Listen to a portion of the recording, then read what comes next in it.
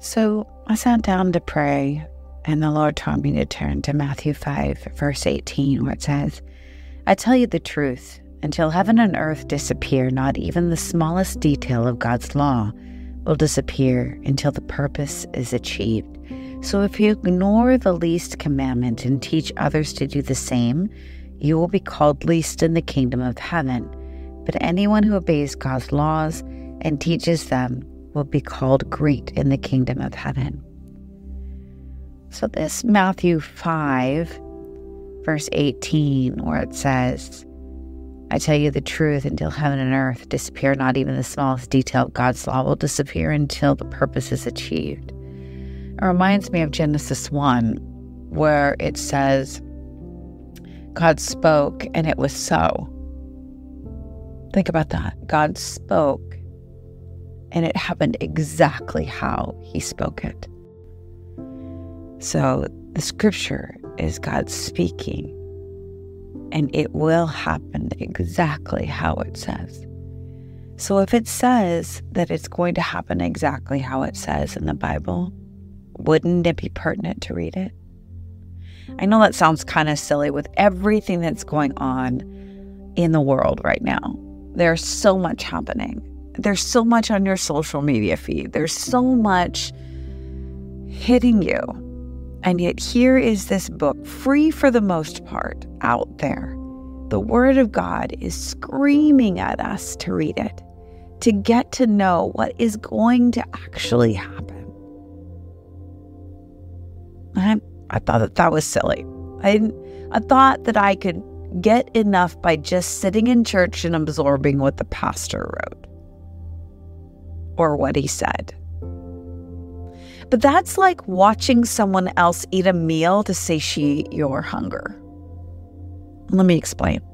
Well, 2 years ago, I was in a very dark place, and I was at core class and bitter, struggling with alcoholism. And I asked the Lord to raise me from the spiritual dead. And he did. He did immediately. It was almost like he was waiting for me to ask. And I'd asked so many times before, but this time, somehow it was different. And he did something in me. And what that included was a hunger for his word. Now, it didn't happen right away. It really didn't. It was like, okay, Rebecca, I'm going to have you join the worship team first and get around like believers. And then I'm going to have you sing these worship songs. And then you're going to be curious as to what these worship songs mean. And it's going to make you seek my word. And then all of a sudden you're just going to be going down rabbit holes. I never thought that I would love the word of God like I do.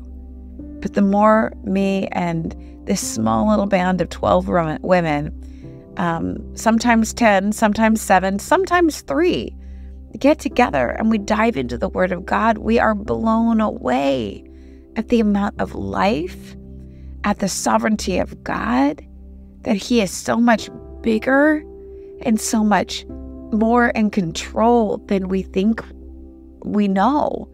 And this world is bombarding us with messages, and we're being filled with messages whether or not we think we are.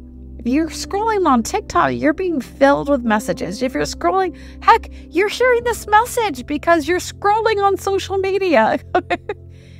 But you know what? That's an opportunity for us to get into the Word now. We're going to be spending the rest of eternity with God. We have the opportunity to spend time with him now. The least of these messages, if you ignore the least of these commandments, love God, love one another.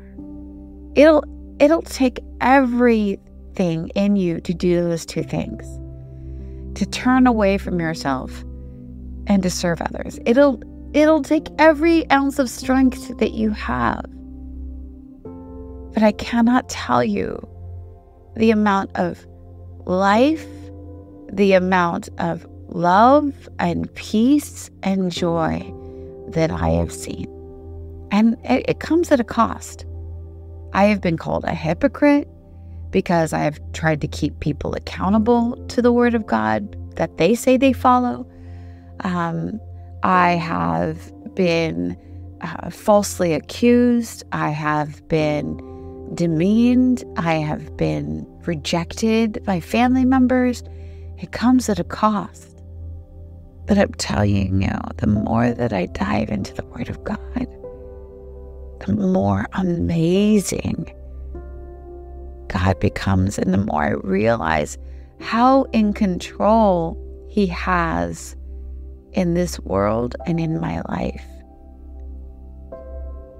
How much love He has, how much knowledge He has, how intimately He knows us so well that He knows us better than we know ourselves. But that He isn't just a distant God, that every amount of suffering that we deal with on a humanity basis, He chose to come down and do Himself through Jesus. And the more I read, the more I realize truth, it is not difficult to perceive, and it's not found in nature, though nature worships the truth and points to the truth. It isn't the truth. So, all this to say, if you are not getting into the Word of God, find a group. You can join our study, or find one that you can do. There's tons of opportunity out there for free to study the Bible. YouVersion has all the Bible versions for free. Read it, dive in. Here God is waiting to speak with you, waiting to transform your life. It just takes a moment of your time. You would sit down and eat a meal if you were hungry. Sit down and spend time in the Word of God because your soul is hungry. Have a beautiful day in the Lord. God bless.